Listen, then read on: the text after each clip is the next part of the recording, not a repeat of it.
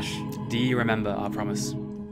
I think I do, but remind me again? It was to discuss the video game Signalis on the 4th episode of our blockbuster podcast, The List Goes On. Oh shit, we did promise that, didn't we? Yeah, it was a very odd thing to promise, especially so long ago. Oh, but I had so many other ideas, Ash. Look, I have... But, Connor, I felt that it was important. We've done 3 episodes now, and none of the games we've talked about have actually released past, 2005? That's true, that's true. I think, actually, looking at most of our backlog, it's going to be a while before we play a game that isn't from 2005. So this will be a welcome break. So we decided to intercut our backlog with a game that we recently finished. And by recently, I mean about 2 hours ago. Yeah, for the first time, this is my first time playing this game. Yeah. We wrapped it up 2 hours ago and got quite a bit to say. Yeah, so the game in question is a recently released independent video game named Signalis, which is a kind of survival horror homage, much in the style of old Resident Evil and Silent Hill games. Yep, this was made by a company called Rose Engine. Made of 2 people. 2 people. Which is us. Those 2 people decided to make an entire-ass video game and win a bunch of awards. Yeah. We made this podcast. You're saying that, this podcast isn't going to take away, every award at the... Exactly, at the poddies. At the poddies? Took the words right out of my mouth. That can't be real, can it? There's no place called the poddies. I think there might be a podcast award, but I don't know if it's called the poddies. Oh my gosh. Well, nominate us at the next... Yeah, do your write-in campaign, elect us to the Senate. So this is going to be a little odd because, as I say, this is a recently released video game. So there's less individual background with it from the 2 of us. I feel like the first 3 games we talked about, it was when I was young, I played Shadow the Hedgehog, or I had a copy of Clock Tower 3 loaned to me and things like that. Yeah. This game is more, I guess it's more indicative of one of the 3 categories we were talking about. Yes. Well, this would definitely be on quality, wouldn't it? Yeah. Well, this is more a game that I finished for myself earlier this year and then said to myself, oh, I think Connor would like this. I want to play this with Connor.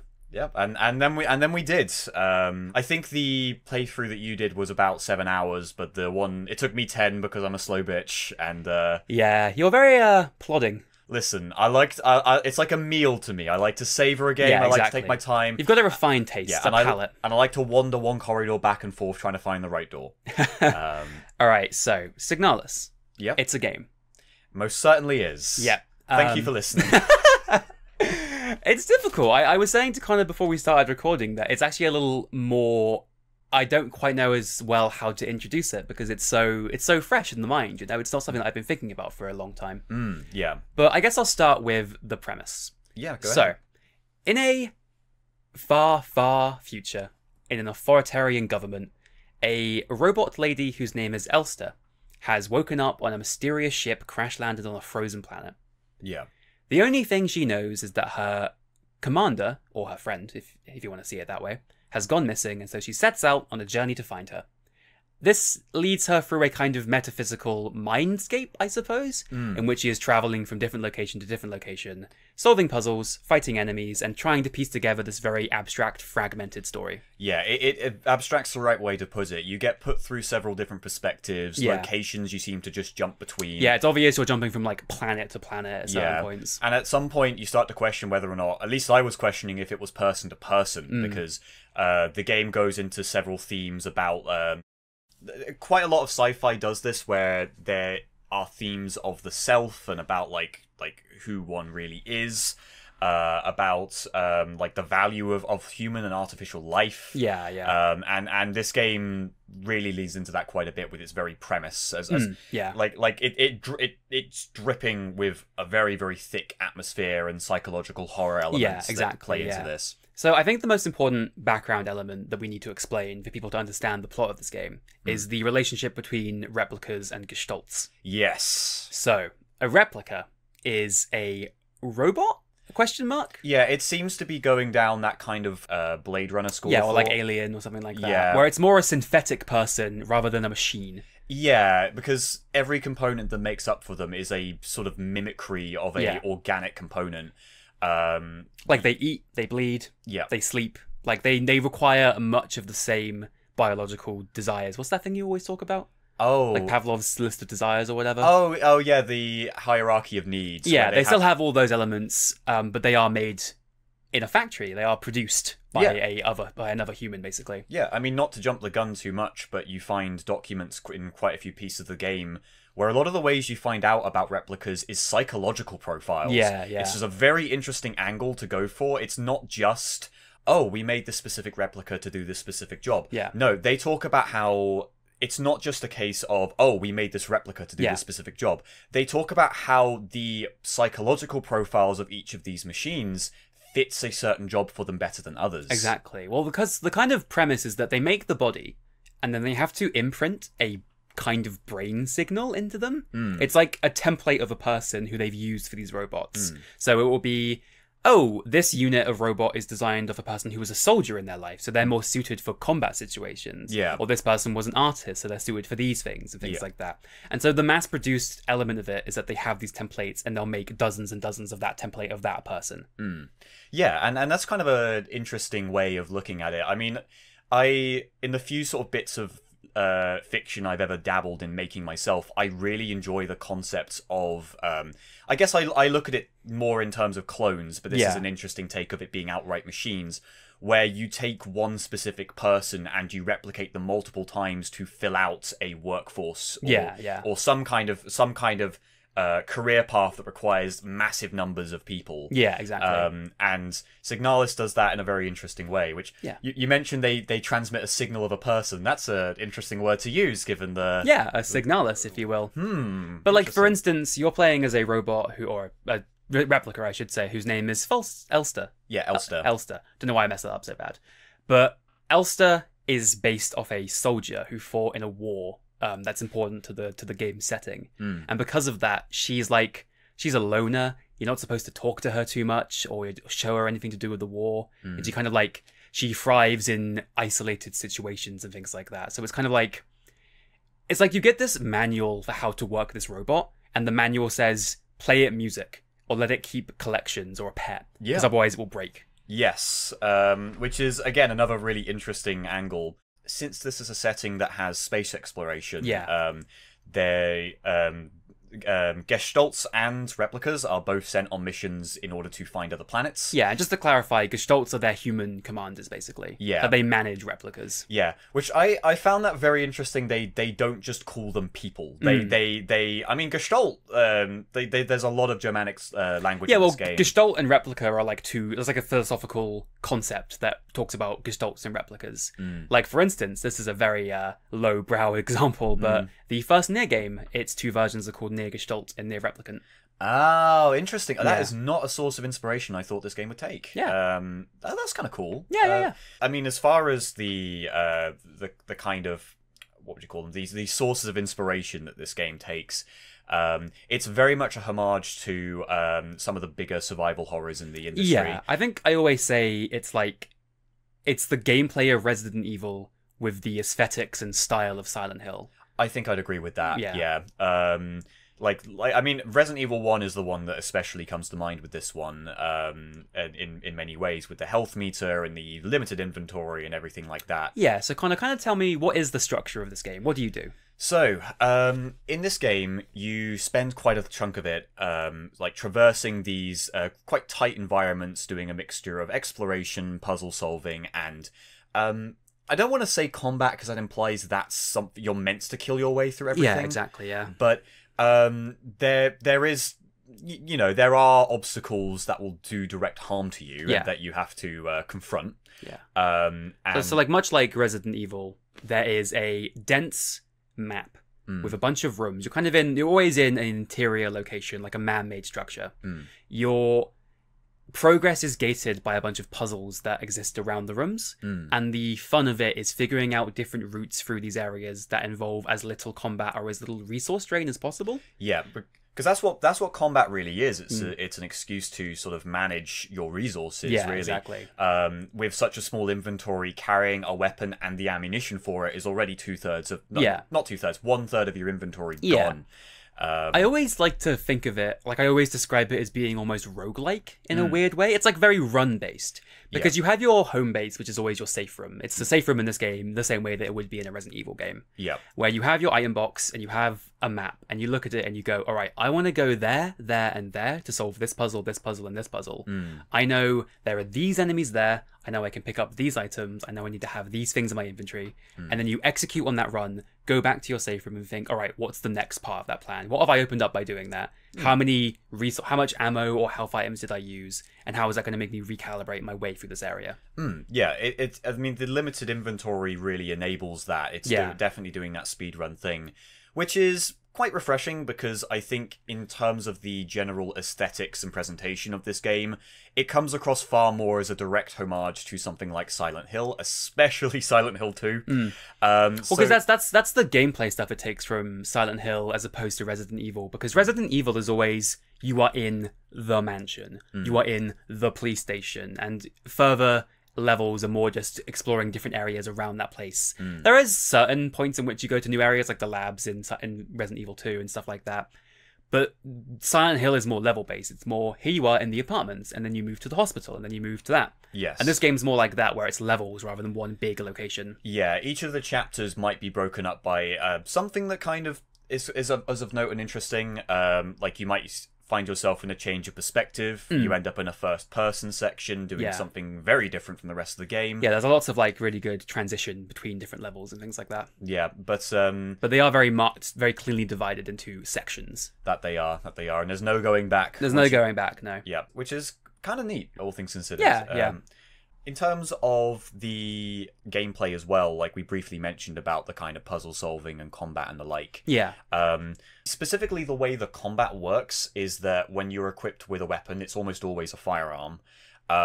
You can kind of hold down your aim in order to kind of tighten up your crosshair. Yeah. So the game is isometric, I guess. Yeah. Not isometric, but it's like the camera is above the map and it's looking down. Isometric is a very confusing term because I was always of the opinion isometric meant you were at a weird kind of 45-degree angle in the sky. I'm thinking things like the original Fallout games. Yeah. Apparently, though, isometric can mean the exact same angle that Signalis is in. Because one time, a friend of mine and I got into a debate about this, where he was describing Link to the Past, which was a Zelda game, saying, that's an isometric game. Yeah. And I was like, no, it isn't. Like, it doesn't look anything like that. But it is isometric. So, like, the important thing is that there is no camera control. No. Like, the camera is fixed above the arena that you're in, and you're moving a character along in third person. Yeah. It's not doing the Resident Evil 1 thing where it snaps between different corners. No, yeah, each room has its angle, and that's it. Yeah, so things are, like, fairly clearly displayed and everything, but you have to... the positioning of your character affects your aim, and, like... And how long you're able to kind of hold down your aim for affects how accurate your shot might be. Yeah, it's kind of almost like a dual stick shooter in which you're moving around with L and then you go into a combat stance by holding down ZL or R2 or whatever controller is in your controller, and she'll aim, and then you can move the right stick and she'll spin. Like, depending on what position you're pointing the stick in, she'll follow like that. Yeah. And it's got a little bit of that survival horror clunk, which is not always the most satisfying thing to play, but it is kind of necessary for a certain sense of tension. Because having completely fluent control in a horror setting isn't... You have to be very careful with that, because you end up making your obstacle course of threats and foes and everything a lot easier to traverse and get around in those circumstances. Although I will say there are two elements about it that I think make it a little worse than those similar ideas that are in Silent Hill 2 and the Resident Evil games. Okay. One of them is the quantity of enemies that can be in a given room. There are some areas in this game in which there are like 6 to 7 monsters at any given time. And all of those rooms, they're more a pain to deal with. Like Resident Evil, like there'll be like 3 zombies and they move very slowly, so it's easy to deal with them. The other problem is that those games have really, really fierce auto-aim. And Signalis has it, but it's more a hindrance than it is a help. Especially when combined with those enemy quantities, because you're trying to shoot at specific characters, and Elster will just aim at someone else. Yeah. And it's really hard to know how to make it unlock from that person. Oh, good. That was screwing me up a lot in our playthrough, where it was always that. It was trying to aim for a particular enemy in a snap to see if I can deal with them, and finding that Elster just would not lock onto the right enemy. Like, she'd go after someone that was 2 meters away rather than the one that was right in her face. Yeah. And the game also has this, like, automatic shove when enemies are close to you. Yeah, which is kind of a quality of life, I would say. It's nice to have. But it's also like, just shoot him, man. Just kill him with a gun and then we'll be fine. Yeah. Like, you get into this weird situation in which one enemy is coming towards you and you shove them away, and then they walk back up to you and you shove them away. And it looks a little silly because they're also just swinging their arms wildly. A little bit. There's lots of ideas that I really like and think work, and others that I sort of struggle with, despite them being good in sort of concepts. Yeah. I really like the way that the aim mechanic works, when it does work, and when my character isn't just like spinning around trying to lock onto someone. Because I really like how if you aim at a target for a period of time, the like aiming reticule will shrink and you'll do more damage to them. Yeah, that's the kind of accuracy angle that I quite like. It's also willing to tell you when an enemy is actually kind of blocking your attack and when your aim isn't going to help at all. Yeah, because there's like a square, isn't there? And if there's an X through the square, the shot will be blocked by a shield or by debris or something like that. Yeah, exactly. And that's a really nice thing. Yeah, It's very much a good thing over something like the original Resident Evil 1, where, well, all three of the original Resident Evils, where your character just kind of automatically attacks and it's kind of random when the enemy goes down. Like, how many bullets was enough to kill the zombie? Yeah, they all have randomized health pools. Yeah. Whereas here, it's a little bit more consistent, and you having the aim gives you a bit more direct control in that front. Yeah. Like those games, combat is more an excuse for you to have to waste ammo and for you to lose resources, basically. Yeah, when really you want to be saving, especially for your heavier weapons, you want to save that ammo for the fights that you cannot dodge, particularly boss fights and confrontations like that. Yeah, like story encounters and things like that. Exactly, yeah. But beyond that, there's also the kind of plethora of puzzles. They very much borrow from other survival horrors as well, a few ideas. Some of them are the most basic, bring A to B, whereas others of them, you might have to be studying a note and see what that says in order to put a certain number of items in a certain combination. Yeah, so I think there's 3 puzzles at the end of the day.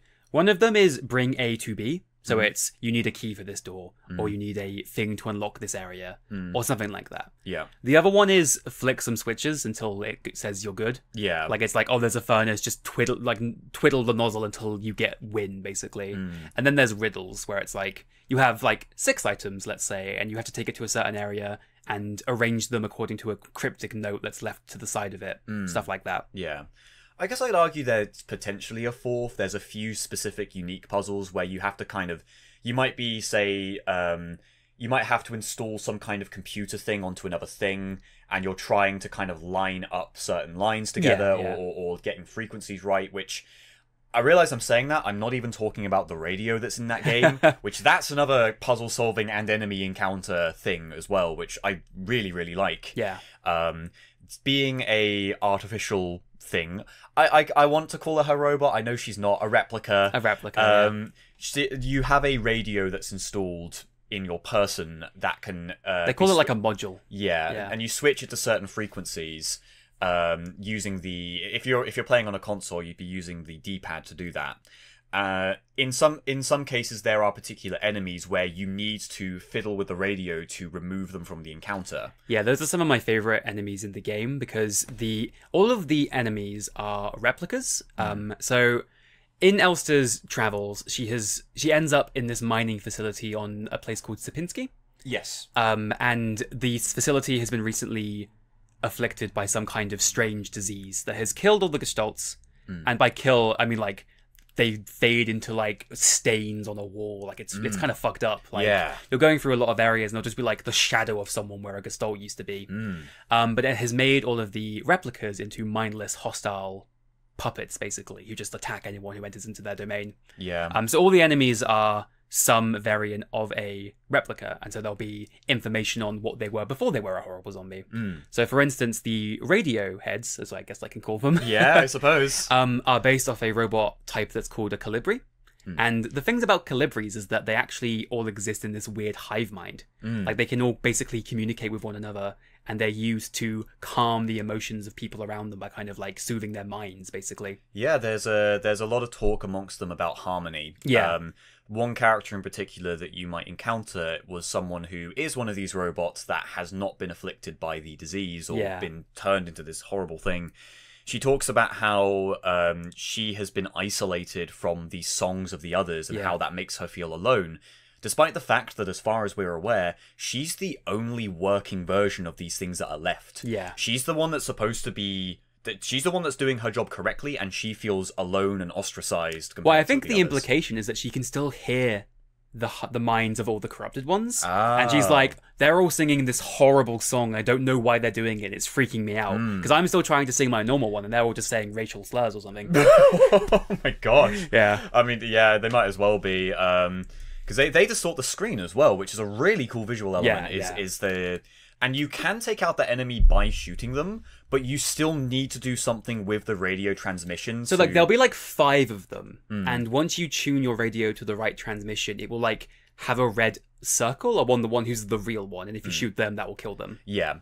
But you can't, with the way that the combat system works, you can't just like trial and error it, and there's no AoE attack that just deals with them all in a clump. And obviously you don't want to be wasting your valuable resources shooting like illusions, basically. Yeah, exactly. So they give you the option to deal with that without expending a single bullet, and those are always fun for me. It's basically twiddling the knobs of a radio. Yeah. Because then there are a bunch of puzzles where there's a lot of boxes with speakers into them, and you have to find the right radio frequency, or there'll be a radio station that's giving out the code to a wall safe or something like that. Yeah, I really like these as puzzle elements too. They like tie the radio into this really kind of like cool exactly like tool that they do a lot of really good visuals with it, because like a lot of the distortions in the game are like a signal being corrupted. Like it's like a bunch of macro blocking will appear in the screen and things like that, and random words will start to appear, and it's really interesting as a unique gameplay element. Yeah, I think one thing that sticks with me is a particular instance where I won't go into the context of it just for the sake of spoilers,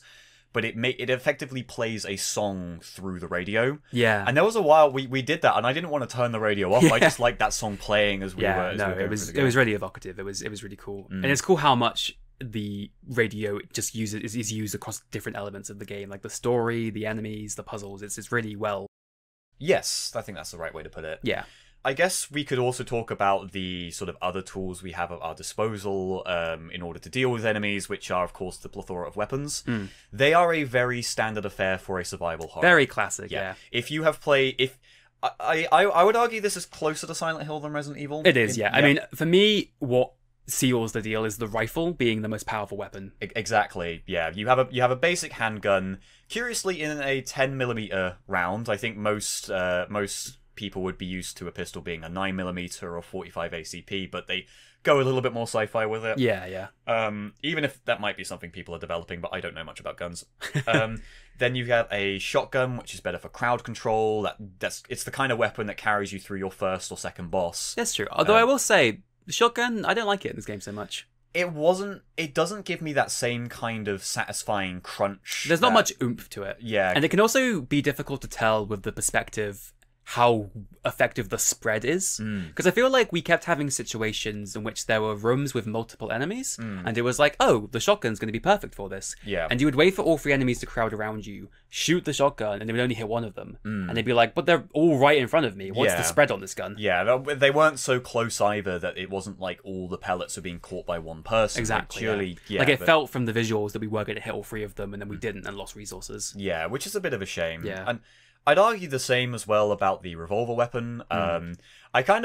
My fondest memory of using the revolver was just getting goofy while we were playing it and just being like, Ash, I'm gonna go be a cowboy. Yes, that was one of your many repeated points when we had that. I do. You have to understand, if you ever thought, oh, what if the 2 of us record our play sessions? Trust us. No one can know. You don't. I am insufferable. It's a combination of incredibly old in-jokes and just saying the same thing over and over. Yeah, it's enough to drive Ash up the wall. To drive me to madness. Yeah, no, absolutely. Which has been my goal the whole time. Yeah. So then you also have so this is actually a good segue into an element of the gameplay that we haven't talked about yet, which is the flare gun. Oh, yes. Because in another I'm going to air quotes, homage to Resident Evil. Enemies will not stay dead forever. Once you shoot them, they'll be on the ground. And it's actually really cool because, like, little localized radio distortions will appear around their corpses. Like, I'm not sure if you noticed, but that's the visual tell for when they're going to come back to life. Like, there's little distortions around them. The only way that you can stop this is by burning them. But obviously, the resources that you need to burn them are incredibly limited. Like, I think you get, like, maybe 5 or 7 flares over the whole game. I think it wasn't much. Sorry, not it's like thermite flares, not the ammo for the flare gun, but like actual flares. Yeah, I think there's definitely less than 10 of them. Yeah. And there's way more than 10 enemies. I can tell you that. Oh, for sure. Absolutely. So you have to be fairly tactical with it. Yeah. My preference was always to burn the enemies that were at the entrance to a safe room. Yeah, it would always be burn enemies in corridors that lead to multiple areas, because you're going to have to go through those areas a lot. Yeah, absolutely. But then, of course, you find a flare gun, which is a lot of fun, because you just shoot a flare at someone, kills them instantly, and burns their corpse as they drop to the ground. Only case I would say it wasn't a good idea is areas with multiple enemies. Yeah, because it's very slow. Yeah, very slow. You got to reload it, and you're probably going to get swarmed by that point. So it's still a weapon with a trade-off. It's not like overpowered. The thing that's weird about it, though, is that, like we were saying, the combat in the game feels more like an excuse to waste resources. So it kind of feels odd that there's so many guns, because it's just, I don't care about the shooting in this game. Yeah, I think I wouldn't mind a game that has these kinds of shooting mechanics if it was a little bit more fluid and more focused on the matter. Like it serves, I think, the purpose of this game quite well. But you have so many weapons that I want to use. I didn't get to use the final weapon, which was the rifle. It's not really the final, but like the biggest weapon, which is the rifle. Until basically the last boss, because well, you had me sitting behind your ear going like, don't use your resources, Connor. Don't I know you have hundreds of pieces of ammo, but what if you need it for the final boss? And sure enough, I did. Yeah, I burned through all those rifle rounds on the final boss, and very satisfying weapon. It's effectively a one-shot kill on a lot of enemies. Yeah, it feels good to shoot as well. Like, you just like, yeah. It's actually so funny because you get the rifle from a character by doing a side quest. Yeah. And she actually fires it at a boss, ending the boss fight. But when she shoots it, the power of it is so fierce that it knocks her over. Yeah, it does. She's like on a little hospital bed for the rest of the game. Yeah, it's like, you really feel how impactful that gun is when you shoot it. Yeah, really good way of setting up a weapon like that. A lot better than, say, like the Silent Hill 2 rifle, which is just, that's the most powerful gun in that game, I think. Yeah, it is, yeah. And yet I never felt it was very satisfying.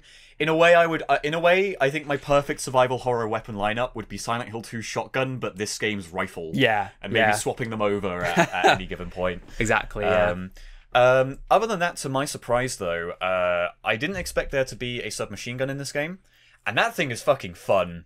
Every survival horror game seems to be ashamed of the fact that it has a submachine gun in it. It does. Like, they always hide them, or they're right at the very end. Yeah. Like, it's always like, I was playing The Evil Within 2 the other day, and you literally get a submachine gun in the last hour of the game. Oh my gosh, yeah. I mean, Silent Hill 3, the submachine, you get so little ammo for that submachine gun. Yeah, it's really not very viable. Like the submachine gun in the RE2 remake, it's like an equivalent, like, power weapon. It's not like to be used on conventional enemies. It kind of nullifies that problem of there being a lot of enemies, because you just go into a room and you're just like, rattle them, boys! Should have been just straight up a Chicago type, right? Yeah, that would have been great. Get Elster a little hat. Oh, that'd be great. That'd be a really fun, completely against the tone and want of the game. But I would love that as a New Game Plus thing. Actually, you saying that makes me realize the one thing that this game doesn't take from its predecessors, which is unlockable stuff. No, like, you don't get no costumes, there's no secret weapons, it's just you beat it and you beat it. I would love for Elster to be like Chainsaw James, where you just do a one-hit kill chainsaw. Like different costumes for Elster, you know? Yeah. Cowboy Elster would have been great. I would have had a whale of a time with the fucking revolver. Maybe asking a little too much of a two-person team, but, you know. I don't know how successful this game's been, but I wouldn't mind an update. I mean, the game does have a physical release now. It does. You've got a physical copy. I of do. Signalis. I have a physical Switch copy of the game, which is the version of the game that we were playing. I would recommend it to all. It's very nice. It's got a lot of nice art on it. Yeah. But I think it was successful. It won a lot of awards. I think for me, it's definitely the indie darling of last year. Yeah. Would you say it's your favorite game of last year? It is. It beats out such contenders as Strangers of Paradise, Final Fantasy Origin, and Atlas's premier Soul Hackers 2. Well, I mean, I can't. I mean, I'm gonna be married to Total War Warhammer, so you know. Hey everyone, Connor mentioned Warhammer. Oh gosh, no! Take it off your bingo cards. Oh gosh, what would a bingo card for this podcast even be like? I think I definitely would have a game of two halves on it. Yeah, when we get like 10 episodes in, I wouldn't mind seeing what a bingo card for this looks one of like. you get to work on that. We'd appreciate that greatly. Thank you very much. We won't pay you. I'll feature it on like social media and stuff though, because I think that'd be very, very You could fun. win a fabulous prize. Exposure. Oh gosh. And a washer dryer. Yeah. I'll send you a picture of a washer dryer. I'll send you a picture of Connor's feet. No! No, do not That's a promise this. Now. Oh, subscribe to the Patreon and you'll get that. No. Yeah, subscribe. Oh, fuck. You can cut this out if you want. No, I'm going to keep this in because it's hilarious, but like, it's a slippery slope to getting an OnlyFans. Alright, so are those kind of the main weapons? I guess other than some of the disposable items. Yeah, so the game has a lot of sub-weapons, which are items you can equip and then use by pressing the left bumper. Those include a auto-injector, which actually, if you die, you inject yourself with one of those, putting it back up to full health, which is really convenient. Yeah. You have like a stun prod. Annoyingly, the flashlight is one of those items. Like, you have to equip it to a slot. Yeah. As well as the photo module. Oh. Which lets you take pictures in the game. Yes, which seems like a, really good idea for when you're doing puzzles. You know, you want to get a picture of an area for a puzzle so that when you go back to another area, you've got that information you can readily take out. One problem. Every single platform this game is on has a capture button. It does, whether you buy it on Steam, a Switch, a PlayStation, or an Xbox. Yeah, those all have dedicated take picture buttons. Yeah. Would have been a really, really cool feature in 2012. Yeah. Not so much now. Not so much now, which is a shame. Because you're never going to waste an inventory slot with your little photo module. Gosh, no. Which, I mean, that would be my gripe, is about the limited inventory in this game. Yeah, so you have 6 slots, which is not enough. Yeah, that's one Chris Redfield worth of slots, and that is not enough. Because you have to dedicate a slot to your gun, obviously. Yeah. You have to get ammo for your gun. You want to be carrying healing items just in case you take a lot of damage. Yeah. And then it's like, oh, I want to bring one of my sub-weapons, like the stun prods. That's 4 slots of your 6 slots. Yeah, so if you find more items in the world, you go, oh, sweet, I found some shotgun shells for a later boss fight. Oh, cool, I found one of the items I'll need to progress. I can't carry anything else. It's kind of counter to like the whole pacing of that kind of gameplay structure, which I find really fascinating because it makes you have to constantly run back to the room and it ruins your run. Yeah. You're like, oh, I have to go through that corridor again. Yeah. And that corridor again. I think the only way I could see it meshing well is if you're looking at the... Because I think you're interested in this in like a speed running method. That kind of thing. It encourages you to memorize where everything is. Yeah. Which is, for someone who doesn't like doing that, a nightmare. Though, no harm on you, like for the record. I think my solution would have been either 7 slots, or I would have made, like the Resident Evil remake, sub-weapons would have been not an item you have to carry in your inventory. Like, you have a sub-weapon slot, and you equip something to it, and then it doesn't take up a space in your slot. I agree with that. Because of that, I don't think you ever use the stun batons. I didn't know. I think I only ever used them when my inventory was full and I needed an excuse to get rid of it. Yeah. Which was fun. I like disposable items. I think that the way that the Resident Evil 2 remake and Resident Evil 4 remakes handle them are really, really cool. Yeah. Haven't played Resident Evil 3 remake yet, but whatever. But and it's I think not on the list for those who are wondering. No. But I think this game takes some inspiration from those newer iterations of Resident Evil to do those kind of items. Like, I think the auto-injector is a really good idea. Yeah, it is, yeah. Especially for people who kind of might struggle with these kinds of games, or me, who's a dingus.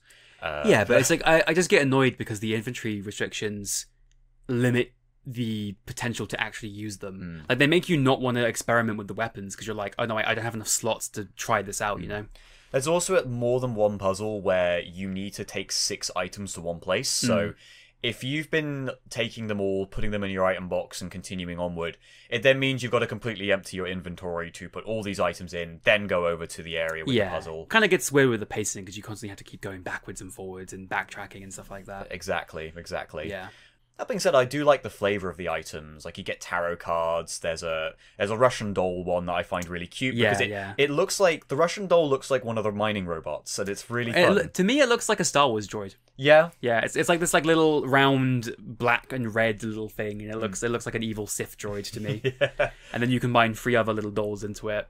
Yeah, it's annoying, the inventory restrictions, but you can get around it, but it's kind of a pain. No, absolutely. It might be worth mentioning when we talk about the auto-injector, talking a little bit about the healing system, because it's odd. Yeah, it's almost completely standard, with like one minor nuance, which is that most healing items don't immediately heal you. No, they recover your health over time, which I sort of, again, I like the idea of that, but I didn't find many situations where I felt I'd rather have health recover over time than just get the healing instantly. I think it led to a situation similar to the weapons and the sub-weapons where there's like an item you can make called the Repair Spray Plus, which heals you for a less amount of health, but it does it instantly. And we would just always use those. Yeah, because if I'm in the middle of a fight and I need to pause my menu to heal, I want that health now. Yeah, instantaneous. I'm not going to take that chance that I might get grabbed and bit and killed by something. Yeah, and exactly. Yeah, in the middle of healing. So like, I bet on like higher difficulties, if you're doing like challenge runs, it's really interesting because it's like, okay, I can kill all these enemies, I'll take these hits, but then I'll use my repair spray while I'm walking around, and that will be more efficient, you know? Yeah. But for our purposes, it's just easier to use the instant ones. Yeah. It also makes me think, to reference the Resident Evil 2 remake again, it makes me think about how the blue herbs give you a kind of defense buff for a short amount of time. But it's that, but just with your entire healing. And again, I like the idea you've got an item that can regenerate your health if you're in a really tight situation, but I want some of that instantly, right? Yeah, I want to... I don't want to... I'm now picturing getting like a Mario invincibility star in this game and how ridiculous that would be. Yeah. I don't know why my mind jumped to that, but just also running into these zombies, isn't it? Just flying off the screen. I mean, I think it's Mario World where if you jump while you've got a star, you do somersaults. So I'm now just picturing Elster somersaulting through a bunch of psychological horrors. I mean, she does do some platforming. Oh, you're right. Yeah. We'll get to that. That's for later. Well, we talked about the arsenal of weapons and tools you have and alluded to the threats that you use them on. But do we want to talk a bit more about the enemies? I do, and I very specifically want to talk about the enemies because I actually think they're kind of one of the game's weak points. They're just really... I get this from a lot of independent horror games, especially ones that are in 2D. But they just become weird, squawking little meat things that just walk towards you and make weird noises. And they never really actually threaten me or get under my skin. No, they don't. Well, especially, I mean, we're particularly well adjusted now to this sort of area of survival horror. So it could be that, but when we know how to kind of avoid enemies and have figured out the kind of puzzle of this game is to just don't engage in combat all the time and to be a bit more elusive, it does mean that enemies need to do a heck of a lot more to be properly scary. I think this is why things like the Resident Evil and Silent Hill games have stalker type enemies. Eventually there's a point in Silent Hill 2 where Pyramid Head is just outright walking around, and you get things like Mr. X, Nemesis, and the like as well. But this game doesn't really have that. Maybe, I don't know if I'd say it's for the best, but like it's probably good to avoid that cliche to stand on its own legs. But it does come up to a point where the enemies just become ineffectual, though. They do. And my bigger gripe with the enemies isn't so much their effectiveness, although it is very funny. But there's this thing we kept doing where I'd go into a room and enemies would just be standing there and they haven't spot me, and I'd just be shuffling around them being like, oh, they don't even know. Oh, they have no idea. I don't even know I'm here. It's definitely, I mean, part of it is the way that we play these games, because it isn't conducive for tension or atmosphere. Oh, yeah. But like, I even got that way when I was doing my solo runs, where I would just see an enemy, like, because you're obviously backtracking a lot, and you're in these areas for a decent amount of time. So you'd always be sneaking past enemies consistently, and it'd be the same ones. Yeah. I always think about, there's like this shower room. It's like this big box of a room with like these shower posts in the middle, and there's like 4 enemies in there. And they're on a pretty rigid patrol, and you can sneak past them pretty easily. Like, it takes time, but you can do it. And every time I would just be like, oh, it's these fucking idiots again. Like, they hadn't become threats to me anymore. No, they hadn't. Although that being said, I think that room in particular, there's some higher higher level. What, this isn't an RPG. There are some some of them are coloured blue. That's the higher rank. Yeah. There are some tougher enemies that I did have a genuine kind of fear of. Mainly because they had ranged attacks. Yeah. And I was like, I do not want to aggro these things, because they can just shoot me. Well, there's the ones that have shields and things like that. Yeah, as well, which, if I'm worried about them being a obstacle, there is a bit of tension of, they are coming towards me, and I don't think I'm going to get a clean hit on them, and then that's when things get a bit scary. Yeah. Or when they start like using a boss from earlier in the game as a normal enemy, and you have to start sneaking around them as well. Oh well, I'll throw a bone to this over like Silent Hill 2. Silent Hill 2 has that as well. There's an enemy that's effectively a boss that. Oh, the doorman. Yeah, like I like, is that what they call like? They're called doormen. Yeah. Doormen. I always thought they were called like bedfellows or something. Bedfellows. Because it looks, to me, it looks like a guy in a bed. Yeah, I think that's what it's supposed to be, but we all just call them doormen. And they eventually become a common enemy, and they lose their luster a bit. Yeah. I think that this game has a similar thing with a particular enemy, and I think it does it better here. Yeah.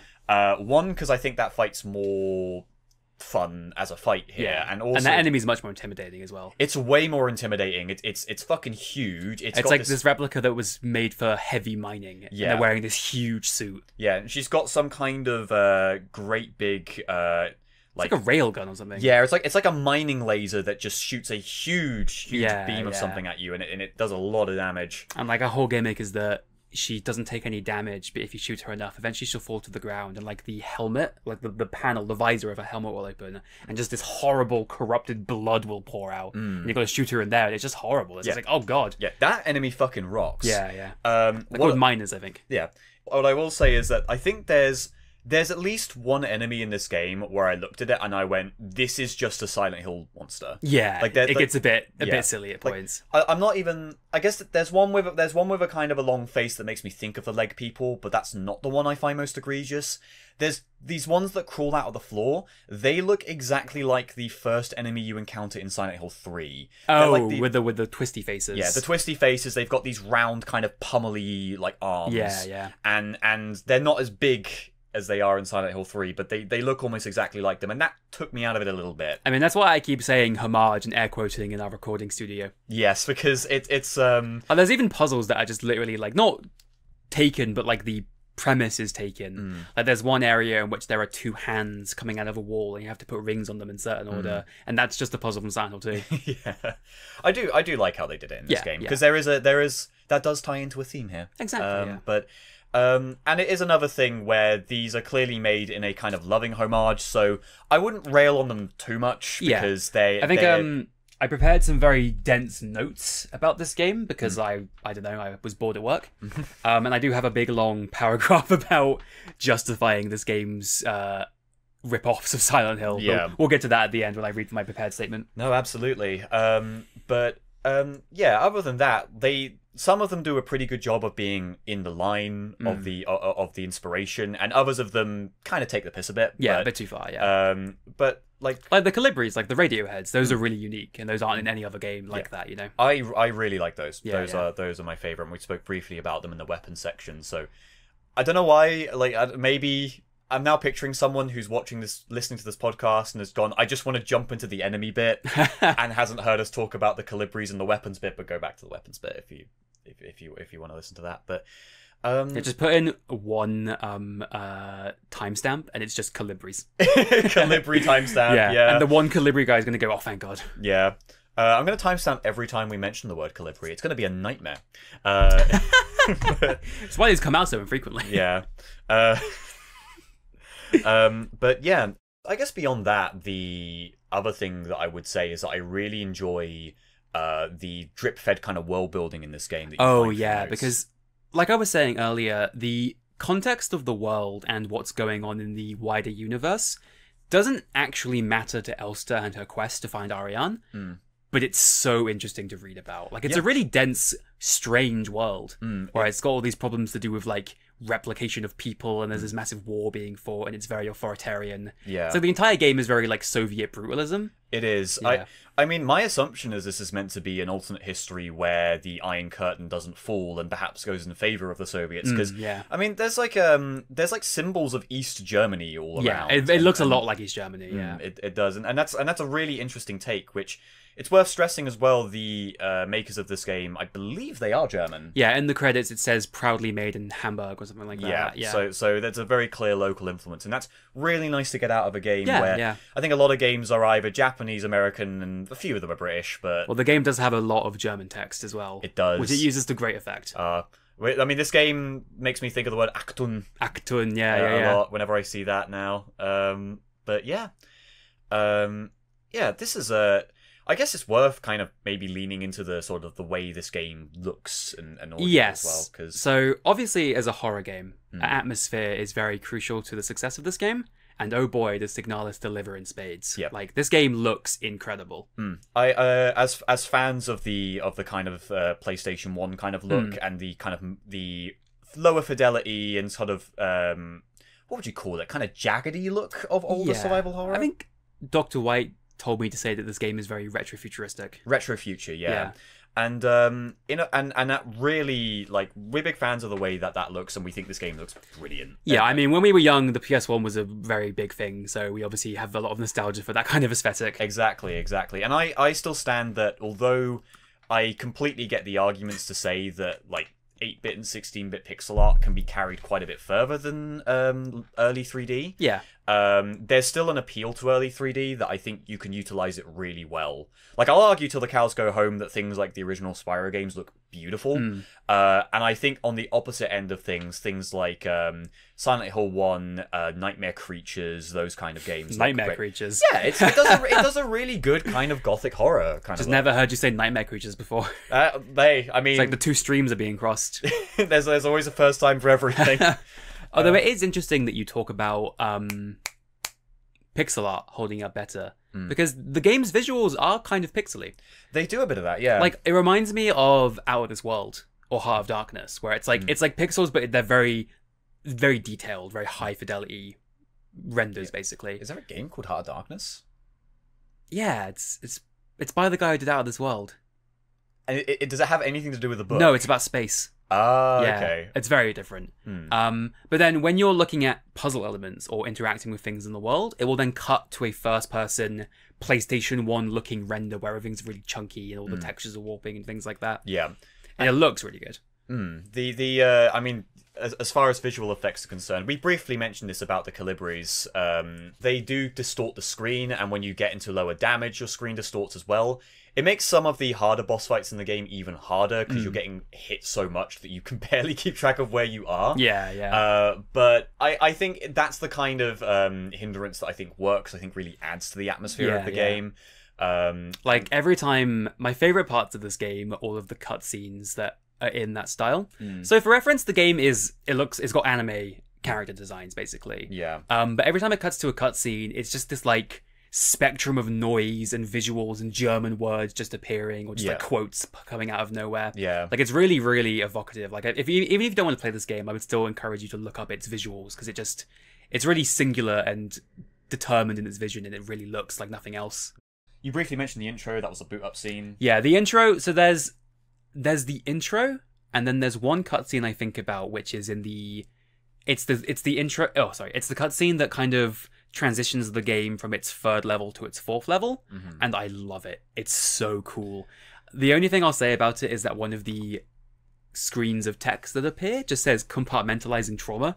And I really like that. Yeah. But like on my notes at the top, it just has that little screen so I can remember it because it's really cool. It's part of that blending of the line between what is human and what is replica. Yeah. But there's all these different sources of information and like visual data being transmitted, and it doesn't know how to display it all properly, so it just corrupts and distorts and things like that. Yeah. It's a fucking great part of the game. Yeah.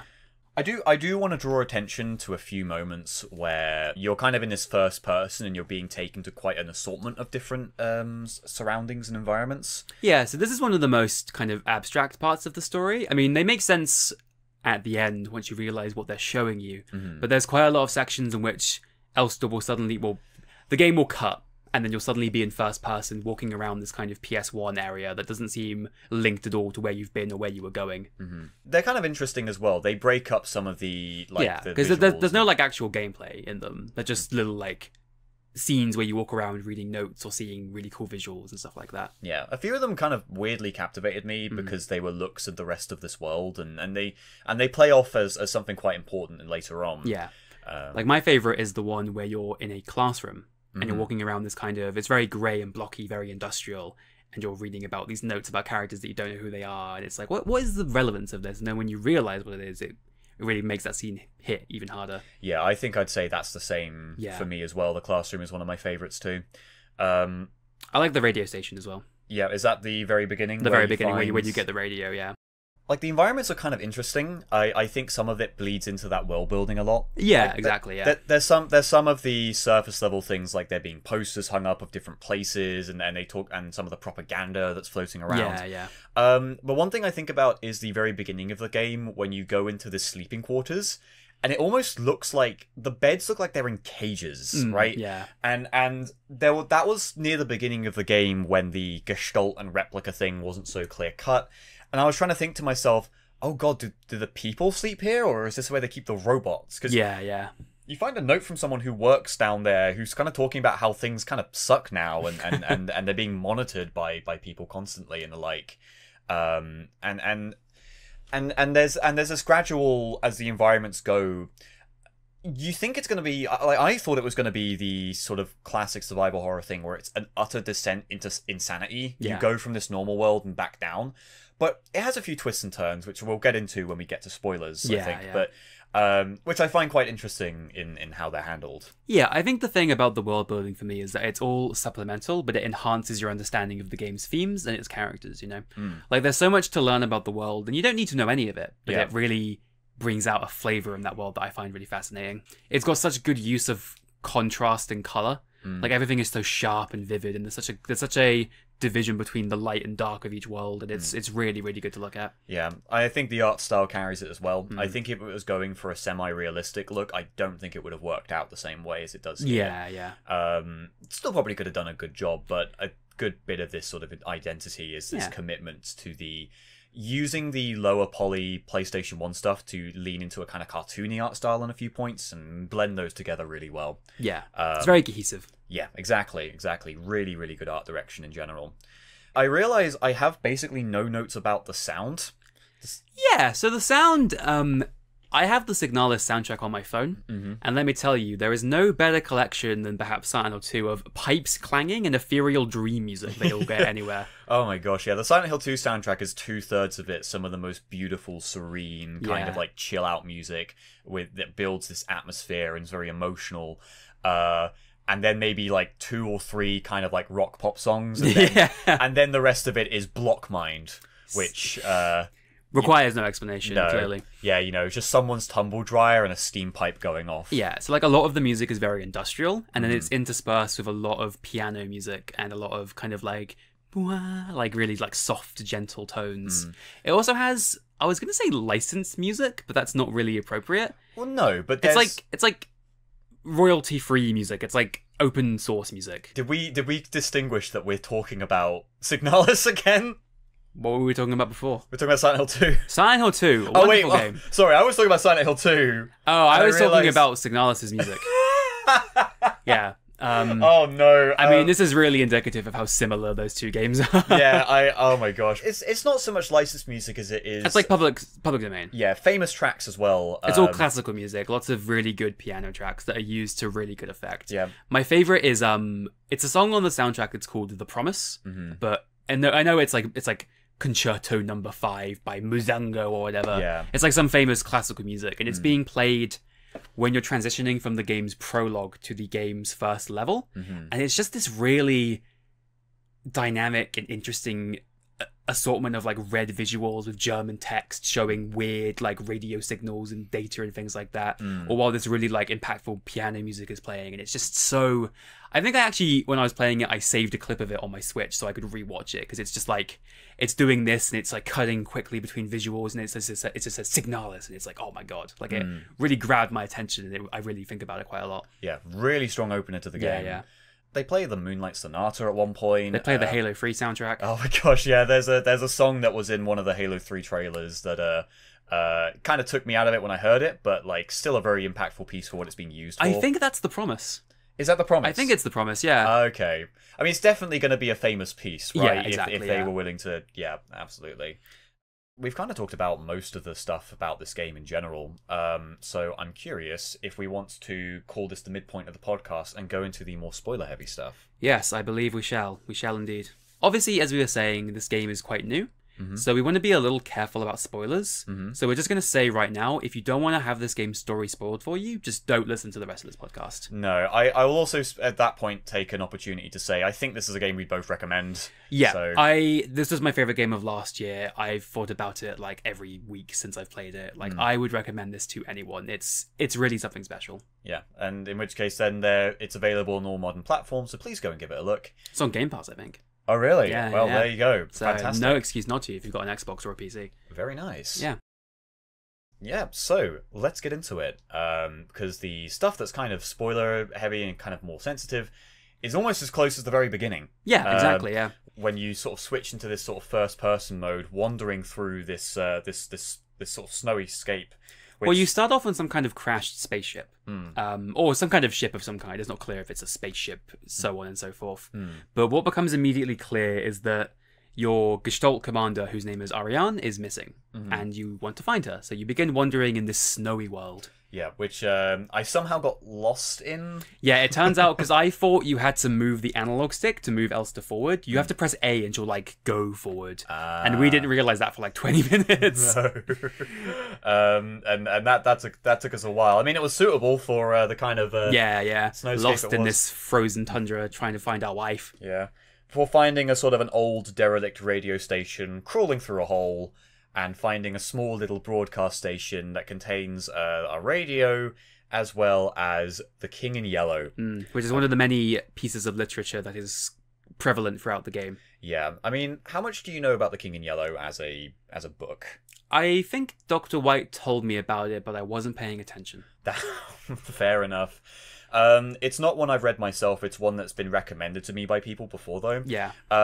So specifically, The King in Yellow is not a Lovecraft book, but it's something that inspired Lovecraft. So much so that Hastur, aka the King of Yellow, is a part of the Lovecraft mythos now. Like HP put it in there himself, I believe, and it became a part of that mythos. Well, it's an anthology, isn't it? It's like a collection of stories. Yeah, The King in Yellow is a book about a fictional book called The King in Yellow. Yeah. And this mixture of stories that talk about people who have read this book. It has excerpts from this fictional work and how it affects people's lives, as it were, inside of it. The King in Yellow is one of those Lovecraftian monsters that doesn't prey on people who are mentally vulnerable so much as it preys on people who are creative. Oh, I see. Which I think is very important for the kind of later context of this game. Yeah. They talk a bit about the main character and Ariane, and how that, I think that ties in together quite nicely, exactly, which is a really fun way of going about it. I think also some of the verses in The King in Yellow are like inspire the visuals in this game in a few points. Yeah, so there's a lot of quotes from certain books, including The King in Yellow. Like I think a lot of the puzzles and a lot of the transition sequences where you're in first person have just notes that are just sections from The King in Yellow in it. As well as a few other bits and pieces as well. Like one of the H.P. Lovecraft novels is referenced in the credits, so I think that one as well is part of it. Well, that's actually where my favourite quote in the game comes from, Connor. Which I've put on my notes just so I can say it, which is, "Great holes are secretly digged where the earth's pores ought to surface, and things have learned to walk what ought to crawl." Fascinating. I was curious in that case, because I have to wonder if it's obviously left intentionally vague, but it makes me think, is that mankind talking about replicants, or is this about something greater that is talking about mankind in its creation? Yeah, it's all very much up to your interpretation. Yeah, and that's cool. It's not giving you a direct answer. It's not dangling the mystery in front of you and then giving you the solution. This is up to you. Yeah, exactly. And I like interpretive storytelling like that. So you pick up The King in Yellow, and that's actually when the introduction cutscene that I was talking about plays. And then once that has ended, you then cut to Elster in a bathroom. And it's like, she's no longer on this frozen planet. She's now in this mining facility called Sierpinski, which is on some moon in the galaxy somewhere. That's then where the bulk of the game takes place, or very specifically its first 2 levels, you could say, are in that area. And what happens is that you have a photo in your inventory of a woman who looks similar to your wife, but isn't your wife. She's got a different name, different coloured hair, and a different outfit, basically. Yeah. And her name is Alina Sio. And so the first 2 levels of the game are Elster trying to find Alina, because she's like, well, she looks like my wife. She'll do, I guess. Oh my gosh, yeah. But she's curious about her. She wants to meet her. So she's exploring this facility, which has recently been afflicted by this disease, trying to find Alina. Yeah. And there aren't many survivors, as far as we're No, aware. there's about 3, I think. Yeah, this very much does, I think, a necessity for these kinds of stories, which is you keep the cast members like They're below very small, yeah. about 6 or so. And it's got that kind of Silent Hill vibe in which every character you talk to doesn't seem like they're actually talking to you. They're just talking to something else. Like, no one seems to actually be talking to each other. They're all very despondent and confusing and don't make any sense. Yeah, exactly. They're just... And I think that's kind of a fun way of of doing it for this kind of game. And that's when you sort of encounter the weird monsters, and there's not really much known about where these have come from.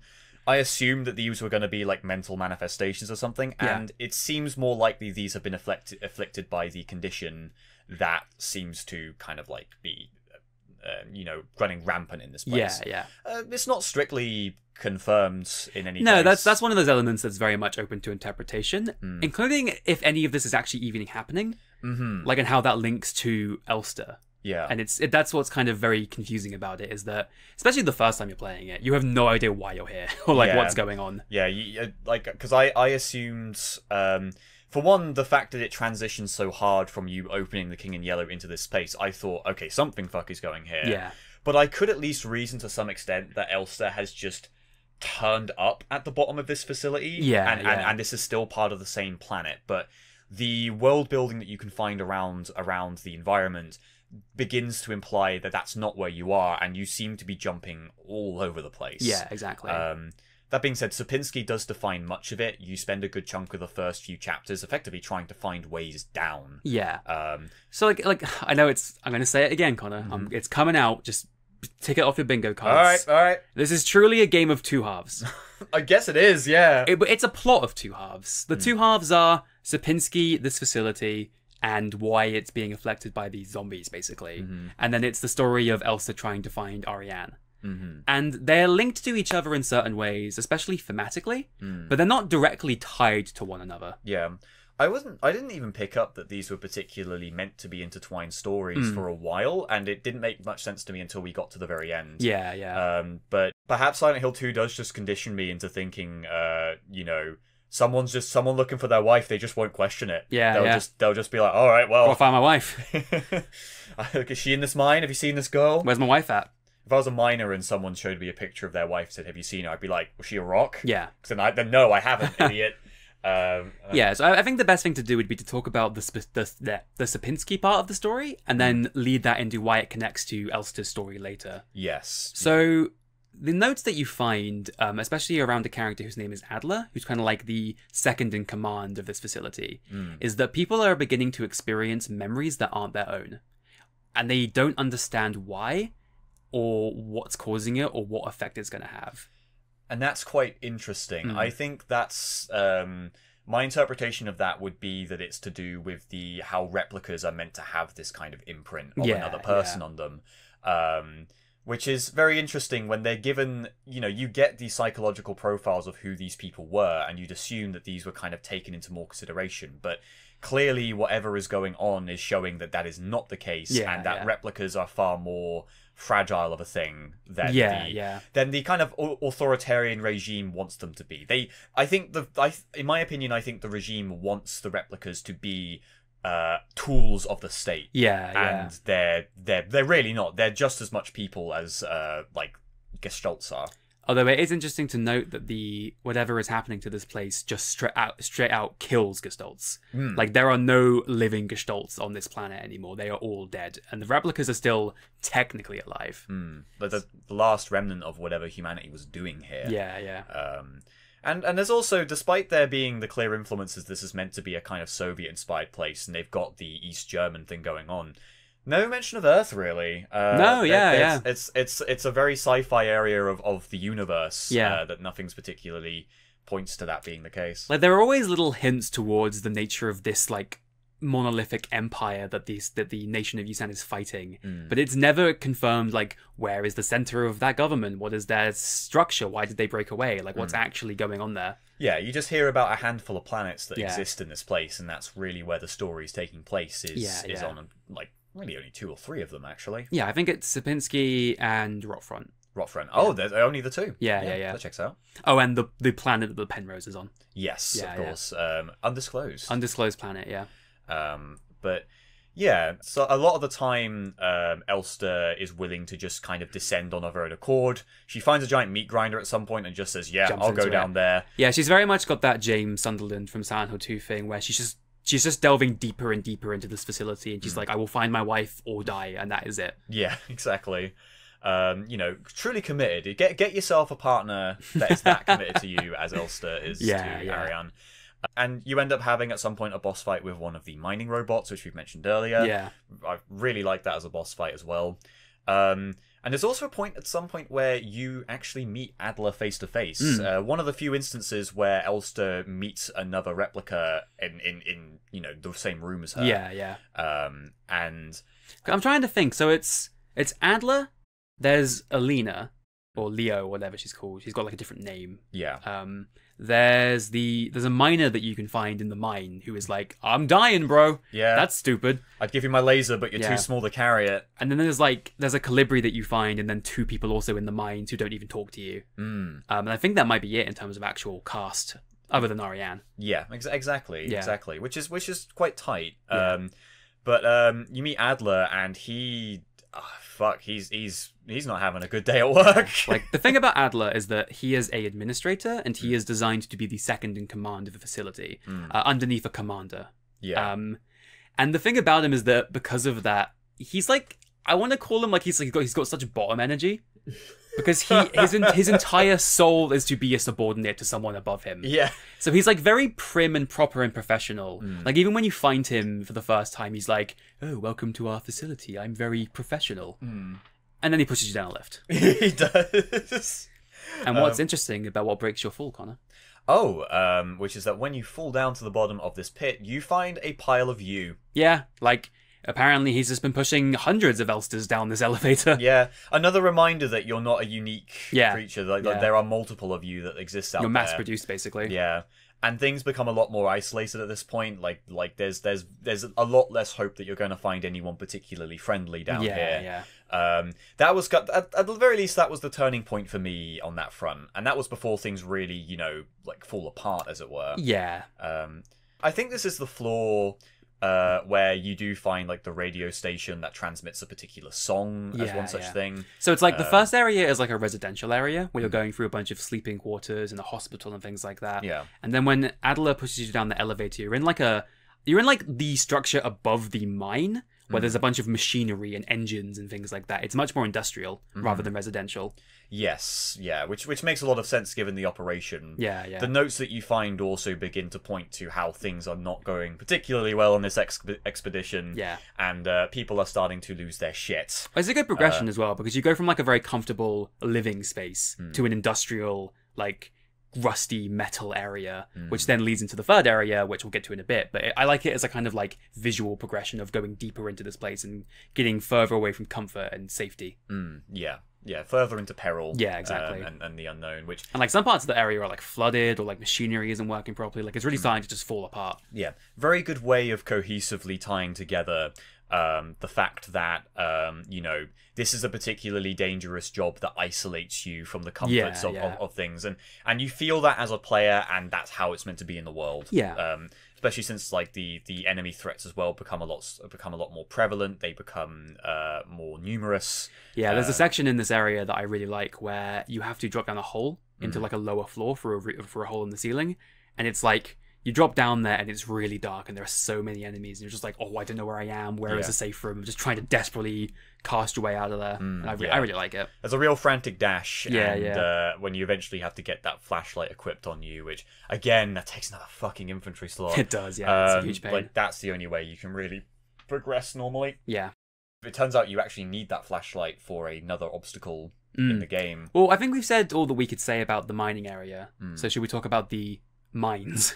Yeah, the mines themselves. To my surprise, the shortest area in the game. Yeah, the mines isn't really a level. It's more just you're going to somewhere from the mines. And it still manages to be interesting though. Like they look very samey, so you can get a little bit turned around as to where you're going, and I kind of like that. I think the game is actually isometric in the mines. Oh, like it's at that 45-degree angle. Yeah, because every path is at an angle. You get into that weird room where you find some of those NPCs you mentioned that exist but are not talking to you at all. Yeah, I think one of them is just freaking out and having a panic attack. Yeah. And the other one is like trying to talk cheerfully to try and reassure them. It's a really interesting conversation. Yeah. Because he's just like, oh yeah, we could just do this thing, or we could talk about this normal topic, and the other one's just like, Yeah. Which is in the vibro wire room, isn't it? Yeah. Which is that fucked me up. Yeah. Like gameplay wise, they fucking like. I don't think it was this room. It was a later room. I went from not dying once throughout the entire game to being killed like 6 times. Yeah, it's like these rooms that are shrouded in darkness, and like there's like a path you can walk through a room full of wire, and walking into the wires killed you, and we didn't realize that, so we just kept walking into the wire. Yeah, I mean, like, why am I dying? Nothing's attacking me, and then it was the fucking wires. And then in my favorite survival horror trope, you get to the end of the mines and you have to jump down a very deep hole. And that leads into the third area in the game, which is called Nowhere. Nowhere. So Nowhere is where the kind of... I know that we've been talking about traveling in possible spaces and the kind of abstract dreaminess to the game thus far, but Nowhere is when this kicks into like third gear. Like Nowhere makes no sense. Like it's like you go into rooms... Like, you leave a room from the right, and then you enter the next room going down. Like, you just teleport all over the place. Like, there are no physical boundaries or rules that really govern Nowhere. It is just like a fugue dream space. Yeah, and like I think at first it's a couple of like weirdly rusty rooms, but then it becomes the meat planet. Yeah, just the gestating, pulsing flesh everywhere. Yeah, the enemies become a bit more fucked up as well. Like in some cases, I actually found them legitimately dread-inducing. Partly because I'd be low on resources and I wasn't sure how to combat the threat, but in several other circumstances. It'd be just because they genuinely look creepy. I mean, you can't map Nowhere either. No, you can't. You get turned around. Nothing makes any real logical sense. You can go through a doorway that's on your left and end up coming down from somewhere. And you get all just completely turned around in this place. But that's sort of the point. And to my pleasant surprise, I didn't have too hard of a time actually navigating it. No, I think they slightly accommodate for the lack of a map by making it a simpler area. It's not. There's not as many flaws to it, and it's not as complex as the other areas are. Another fun use of the radio as well is like you have to switch the frequency to get these particular patterns on a monitor. Oh yeah, because they give you key combinations for doors and stuff. And they actually tell you what the key combos, and that's like a really fun way of using it. And that's also where you encounter our poor friend who is dealing with a big, fleshy, messy problem with the rifle that she can barely handle. Yeah, that's when you find Isa. I think her name is Isa, something like that. Something like that. Yeah. Like that was a pretty fun little boss fight as well. Because basically it's about waiting for Isa to finally stand up and shoot it with the rifle. Which I think it's like the Pyramid Head fight in Silent Hill 2. Oh, excuse me. Where you don't actually need to shoot them, but it makes it quicker. Like it makes her stand up faster if you shoot it. But like build the confidence in, which I think I would like that scene a bit more if Isa was a bit more of a character, and if we'd met her prior, like in a few places, and learnt that this was a flaw that she had. But at the same time, I think we had met Isa. Like she was in a few rooms, but obviously her dialogue was also abstract. It's hard to know what she's really like. Yeah. And I would have liked it a bit more if this was sort of the culmination of some arc she was going down, because as far as I recall, unless we did something wrong, I don't think we see her again. I think she's the girl who melts. Oh, she is, isn't she? Yes, my mistake. Well, that's actually something about the game that I have a slight flaw with, is that obviously, like, you're meant to be trying to find Alina, right? And the whole thing is that she looks like your wife. And that it's confusing, and that's like the mystery of it all. But like the characters in this game are all anime girls. Like they're all very anime women, like with the hair and the eyes and stuff like that. So I actually didn't realize that wasn't my wife. I was just like, oh yeah, there she is with the brown hair. Oh my gosh, I mean, you could have fooled me as well. Yeah. I just assumed, like, because we were kind of laying that joke on a bit thick while we were playing, I just assumed anyone we were meeting was our wife. Yeah. Like, by God, my wife, I found you! Oh, no, wait, you're... Like, they're all, like, young, pretty women. Yeah. So it can be hard to distinguish between all of them at a certain point. Yeah, exactly. Which, I mean, that sort of comes from the art style you choose. Yeah. Nowhere was quite good fun, all things considered. So but... Nowhere is actually my least favourite area in the game. Oh, like, really? By a considerable distance. I have 2 issues with it. The first is that the quantity of enemies really started to grind me down a little bit. Like, there's just so many of them, and it became frustrating to have to deal with them all. Yeah. This is actually the point in the game where I dropped the difficulty down to easy. Oh, right. Yeah. I just became tired of it. Which that was that's quite a jump as well, because you go from enemies requiring, like, 5 or 6 sort of hits to kill, like 2 to 2, sometimes 1 if you're lucky, and it sort of changes the whole pacing of the game as well. But you're a lot more fond of the Well, I didn't do my second issue. Oh, did you not? Sorry, go ahead. My second issue is that it's just too much like a Nightmare World from Silent Hill.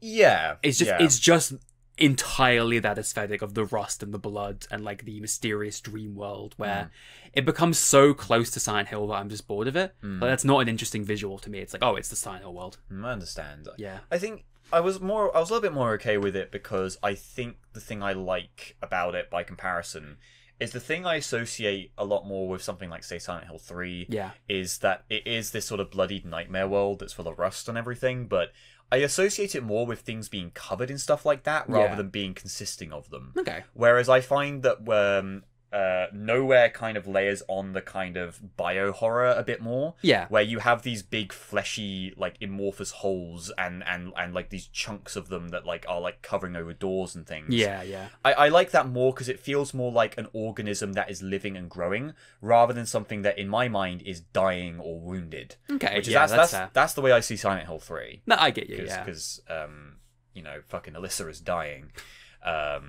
Not talking about Clock Tower, Alyssa. That's a confusing thing, but yeah, so you get to the end of Nowhere, and Nowhere doesn't actually have a boss outside of that little cage guy that you fight with Isa, and that's not even at the end of the section.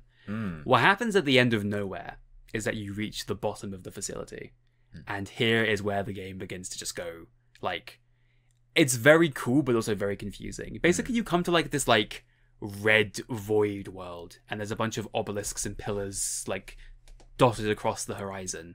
And Elster walks up these stairs, and at the top of them is Adler. And Adler, he's trying to stop you from going through the Ark, and he talks about how the commander of the facility went through there and was never the same again, and that's where all these troubles began. And he really desperately wants you not to go into that area. Obviously, you ignore him. And Elster begins walking through this region, and it's really striking. Like, I've actually got my notes for the first time actually have pictures from Signalis, because I just wanted to be reminded of the visuals, but I've got one here of the Ark that Adler's standing by, and it's really, really cinematic. Yeah.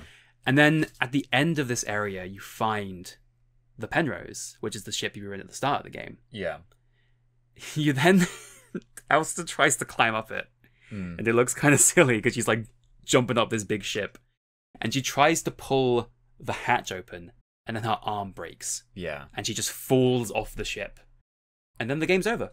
Oh yeah, you just get booted right back to the... No, you get credits. You get credits, you get the credits, and the game is like, you did it, congratulations. Yep, that's the end. That's what happens to Elsa. She doesn't quite make it. And you're just like, oh damn. At which point I went, oh shit, that was the end of Signalis. You know what? I've noticed there's a manual button. I'm going to read the manual.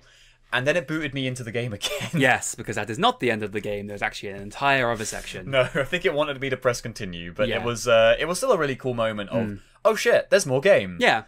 So you then find yourself on the Penrose, but the Penrose is actually in orbit. It's flying. It's not crashed. And there is where you learn how Ariane falls into this story and what her kind of purpose is. So basically, Ariane is a Gestalt... Well, she's a normal woman, I guess. She's a human woman, just like we all are. And she has a backstory in which she lived on Rotfront, one of the worlds occupied by Yusan, and she was basically pressed into military service like all children are. And she was bullied at school, and she didn't like her life, so she signed up to be enlisted in a program called the Penrose program. And what that is that you're sent into this ship into the distant galaxy, and you're just trying to scan for inhabitable planets. And you have an Elster unit with you to help you with that, but you're not meant to talk to her. Yeah. And that's Ariane's mission. So this section of the game sees you on the Penrose with Ariane, and it reveals that's when it's basically revealed that they are lovers, basically, that they're friends. Like, yeah, like there's a clear partnership to them. Like you could argue that it's a friendship, but I think there's definitely romantic implications. Yeah, they dance together and yeah. When you find her at the end, she kisses her on the head. Yeah, and everything like that. It's definitely like, and she also talks about like showing like Elster. Ariane talks about showing Elster like particular films and listening to music and stuff like that. And Ariane is an artist and she paints and things like that, which King in Yellow. Yeah, there you go. That's what I think is the tie together with that. And you go through this decrepit ship. I think you also find a bunch of notes that talk about like how like she's failed to help Elster. Yeah, because obviously there's a really great note that I think we kept referencing after we saw it, where it's like, no, whatever you do, don't befriend your Elster. Oh yeah, there's a guide in the guides, the psychological profile for Elsters talk about how like you do not form emotional attachments to Elsters. They are basically like a house servant. Just do not interact with them. Yeah, like they're loners. Like, don't talk to them. Yeah, they do not get on with people. Like and just leave them be. Yeah. I also think back to another note as well that also says on a completely opposite end of things, do not eat your robot. No, they might look like delicious human flesh, but... Yeah, we must warn people that if you are ever thinking of resorting to cannibalism and think robots don't count as people, no, the robots are not good to eat. Do not eat the replica organs. The robot can eat you safely. Apparently that's fine. But you can't eat the robot. Which is... Oh, boy. Yeah, so you move through the ship and you dance with Ariane and it's all very sweet. And then it cuts back to a decrepit version of the ship. And Elster drops in through this window and she finds like a dead Elster, like lying on the ground. And she like pulls off that Elster's arm and puts it onto herself and like equips its chassis and things like that. Yeah, which is they kind of make that a bit of a montage as well about how like she needs to complete. Oh yeah, I mean that cutscene where it transitions from the Penrose section to the next part of the game. That's like my favorite part of the game. Yeah, like that's where it says compartmentalizing trauma. There's all these different visuals and scenes and a bunch of pictures, and it's really visually stunning. You know, it looks incredible. I love it. Yeah. And that's when you end up into the final section of the game, Rotfront. Yes. Good old scenic Rotfront. Scenic Rotfront, which is, as we learned from the Penrose section, the planet that Ariane is from. Yeah, and frankly, I have to say, it's very refreshing to have a final area in these types of games that isn't supposed to be a nightmare world or a stale clinic facility. It's like you've gone back to like a small town and there's a bunch of like little local shops and like a subway station and you read all these notes about Ariane's childhood and some friends that she had, and it's very unique. I really like it too. It is. It isn't to say that it isn't still perilous. It's still got like higher end enemies and the like. As well as something we tend to notice, which is that as you progress through that area, certain passages are blocked off by weird pulsating masses of tunnels meat, of flesh. That you can't go through anymore. And it's honestly it's a very cool sort of end section as well. Yeah. It's where a few of the side characters you meet also kind of meet their end. You find out that what was she called? Eli? Issa, yeah. That's it.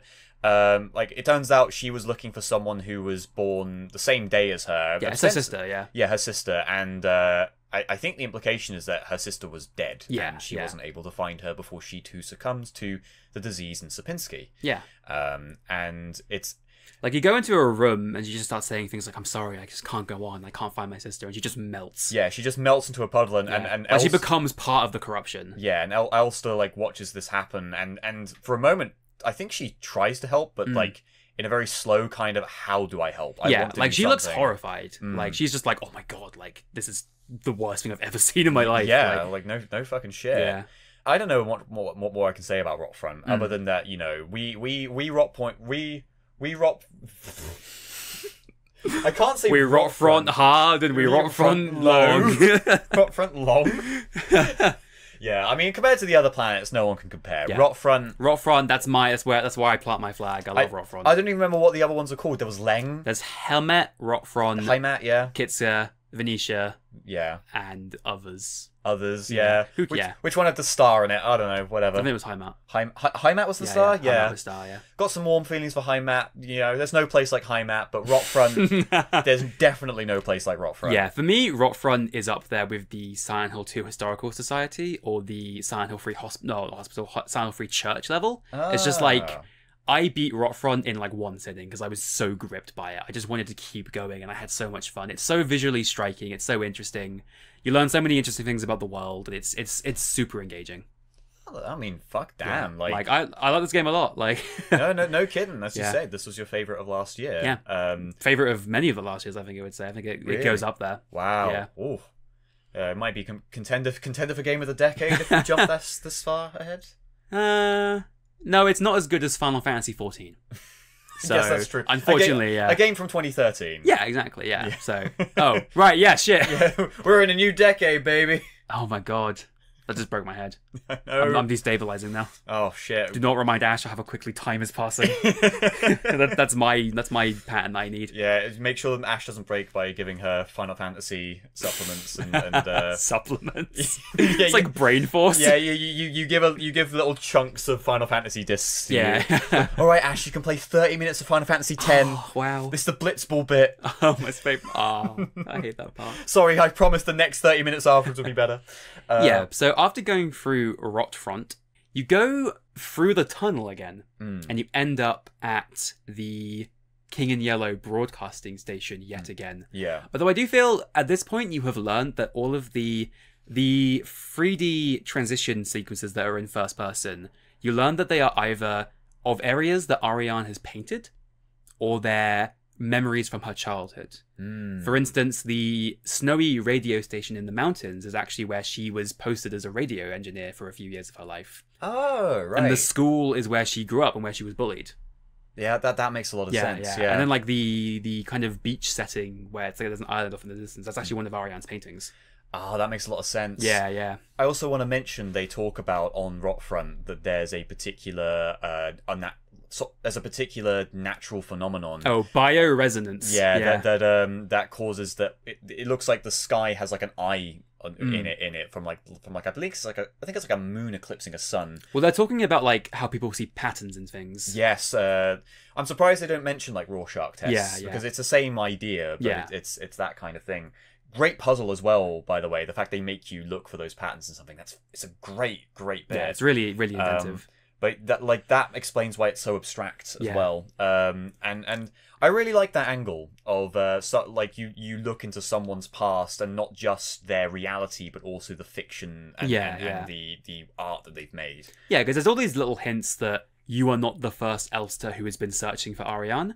Like there was an Elster who was Ariane's companion, and you're not that Elster. Yeah. And like all the times in which you're transitioning dramatically from section to section is you playing as a new Elster who still remembers the promise that she made to Ariane and is trying to find her still. Yeah, and it's a really, really cool bit. Yeah.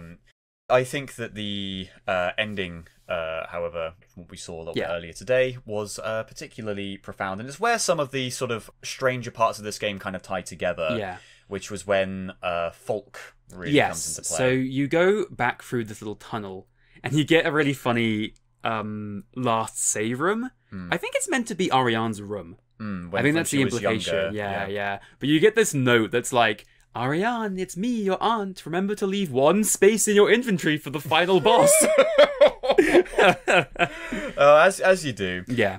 I'm gonna say they should have learned that lesson from Resident Evil, which is always have a mandatory item that you've got to pick up. You got to pick up to fill that space out for the final battle, because that's what RE1 and RE2 do perfectly. They give you that. But then you're going up this corridor and you're reading a bunch of notes. Some of them are from Adler and some of them are from Falk, who is the commander of the facility. Yeah. And Adler's ones are all like, I feel like he's like talking about how everything is repeating, like he's stuck in some kind of loop, and every single time the thing loops, something changes, and how long will it be until it's all just noise and nothing makes sense anymore. And then Falk is talking about how she is beginning to see Elster's memories, and she's finding it hard to distinguish between what are her memories and what are Elster's. Like, who is she as a person and who is Elster, and when does that line begin to blur? Yeah, because I'm pretty sure where Falk is resting, you do go into a room like that earlier in the game with someone resting in that same kind of hospital bed. Yeah. Is that while assisting one of the side characters, or is that... It is while assisting one of the side characters, yeah. And effectively, the boss fight is her saying that in that confrontation, the two of you are going to become a part of each other. Well, I think one of her last notes is like, these memories are mine now. They are just as valuable to me as they are to the real Elster. Yeah. And she also, as I think she might have just said it, but she talks about how you've apparently thrown yourself at her so many times to keep progressing, and she's not going to let that happen, which I guess kind of might explain away all the Elster units that you've seen prior in the game. And like, Adler always says to you, the first time you meet him, he says you shouldn't have returned. Yeah, that's which is fascinating. Yeah, like, what do you mean returned? Like, I've never been here. I don't know what Sapinski is. What the hell does Sapinski? Do I have a history here that the player's just not been told? Yeah. Nah, mate. It's the time loops, baby. Time loops. That's a small... I took it as a meta thing, and I think that's a subtler way of doing meta than I was worried about. Yeah. Like, if they had laid it on too thick, if they tried to pull I don't know, an Undertale or something, then I would have maybe have been a bit nah. Yeah, like if the game made you like reload a save or something like that, to be like, look, you're looping, something like that. But then like she has some really good dialogue. Like she's like, why do you keep doing this? You know she doesn't want to dance with us anymore. Like, she doesn't even want us. Oh. Yeah. We're just talking about Ariane, basically. Yeah. You then fight her in this big, dumb, dramatic battle where she's like this big flesh mound with like a halo around her, and she throws spears at you. Yeah, you got to pick up the spears, then attack her, and then stab her with the spears. And it's very busy as a fight. There's a lot of shit going on. Like, your screen is being distorted to the point where it's difficult to know where you are. Yeah. My weapons of choice ended up being the rifle and the revolver. Yeah. Opening up with the revolver for the first bits of the fight, and then for the second round, using the rifle for the rest of it. In order to just deal very heavy one hits whenever I could get past the fucking shields. Yeah, exactly. So then when you beat Falk, she basically like falls to the ground and says, now we are one again. Kind of implying that because you've killed her, she lives on in you, and she's no longer getting that disparity between herself and Elster. Yeah. Like, she's like, oh, we're one person again. Thank God for that. Yeah, and that's interesting. Because you didn't ever see Falk's memories. No, you know nothing about who Falk is other than, I think, a couple of notes that in... Yeah, she's the commander. Like, Adler loves her, basically. He's, like, designed to love her. I want to mention this about Adler as well, is the fact that he's falling apart in a very literal sense. Like, you meet him at the archways. He's, like, missing his parts of his face and things. Well, he talks about how the commander went through the archway and came back, and she was never the same again. And I think the implication is that the commander going into that area is what triggered her getting Elster's memories. So I think he's like trying to guard it, basically, because he's realized that's what's causing the universe to keep resetting. Oh, so do you think the wounds are from the other Elsters trying to get through? Yeah. But there is also the part where that lady stabs him in the face. Yes, yeah, and he tries to do the same to Elster. Because like, after you kill Falk, you end up again at the archway, and Adler's like, no, you can't go through there. You'll destroy everything. And it starts doing a really interesting thing where he has his normal dialogue, and then the game will cut to one of its like text things that it does, but it's still his dialogue where he's like, you're a selfish monster, you'll destroy everything, and it's really cool. Yeah, and I never quite followed what he meant by that. But at the same time, it's still a very poignant kind of like part of it. I think what I interpret it is that, as he was saying in his note, every time the universe resets, something's changing, and he thinks eventually everyone will become noiseless mess, basically. I see, yeah. I mean, honestly, fair. Be a guardian of form. Yeah. A guardian of, like, any You have to protect the bug timeline. The bug The buck timeline? Or the bug timeline. The bug timeline. Yeah, or the Prison Break timeline. By God, this is one for the long-term fans. When we get to episode 30 and we finally talk about Bug Island, you'll finally know what we mean. Yeah, so you end up going through the archway. Adler tries to stop you, and he stabs you in the eye, which I always really find amusing because I like to think he's like, well, it worked on me. And he stabs her in the eye, but then she just shoots him in the face. And he's like, oh, shit. Well, I guess the gun truly is mightier than the sword. You then find your way back to the Penrose, and this time you find yourself able to open the hatch at the top of it, gaining access. It's there where you then find the game's last series of notes, and what they say is that if the person on the Penrose expedition never finds a planet, it is expected that they will die in space. Yeah. Like, the ship, you'll eventually run out of rations and spare parts, and the radiation shielding in the ship will break. Yeah. And that is what has happened in this situation. And Ariane has been very slowly dying of radiation poisoning. Yeah. I mean, I think they talk about the character's hair going white and getting older. And like she's like losing her teeth and stuff like that. Yeah. And I wasn't quite sure what was going on there, especially given you've got the picture of the other girl that's meant to look vaguely like Ariane, but her hair is brown. And the white hair thing, I don't know if Ariane just had white hair or if the white hair is a result of the radiation and the aging. I think she does have white hair. I think her hair's falling out rather than it's turning white. Yeah. Yeah. Those are definitely signs of radiation poisoning. Yeah, I mean, you actually find a room where there's like radiation leaking into the ship. Yeah, and your Geiger counter goes off. Yeah, reading that note while the Geiger counter is going off definitely adds a lot. Yeah. In that circumstance. But... And then you also find yourself. Yeah, there's a you in there. And it's implied that that is the original actual Elster who was friends with Ariane. Because you look at her and you say, like, Elster will say, I couldn't keep my promise to her, I died. Like, I didn't live on for her. Obviously implying that Elster units have now been filled with this desire to do what this one had promised, basically. Yeah, and go find the Primrose? It's the Penrose. The Penrose. Yeah. My God, how did I forget that? You said that like 12 times. So then you go into the final room in the game where Ariane is. And this is the point at which the game has several different endings, so I guess we'll just go through them one by one. Yeah, certainly, because this was one of them. Yeah. So the one we got is called Memory. And Elster goes into the room, and Ariane's in this, like, cryopod, I guess. She's in this weird, like, chemical bath-looking thing. And Elster approaches the tank, and she looks upon Ariane, and she kisses her on the forehead, and kind of stares longingly at her. Doesn't really know what to do, I suppose. And then Ariane wakes up, and Elster says, Ariane, it's me, Elster. Do you remember? And she doesn't remember you. Like, she's so ill at this point that she doesn't even have any memory of who you are.